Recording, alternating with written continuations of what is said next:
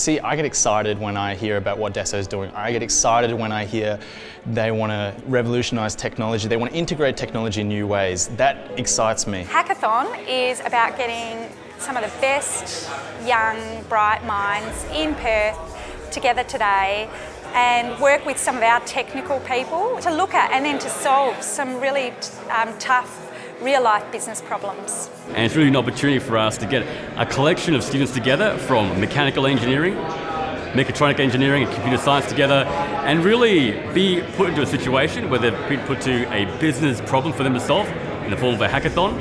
And we're really here to assess their transferable skills. These guys will potentially be our workforce for the future, and we're also really testing their professional behaviours, their adaptability, to see how they can be potentially employees and future leaders of innovation within our business. We're working through the challenge of getting a data sensor to sense weather temperature and then put it through a self-built UI. The pressure is intense. Hopefully we can work together and try to come up with these solutions together and try to win this hackathon.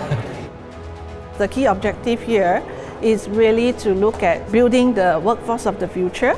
They are the generation that can generate fresh ideas and bring about greater change. Well, Hackathon, it's a program for the graduates who are with the fresh minds, bringing in a lot of new ideas to the platform.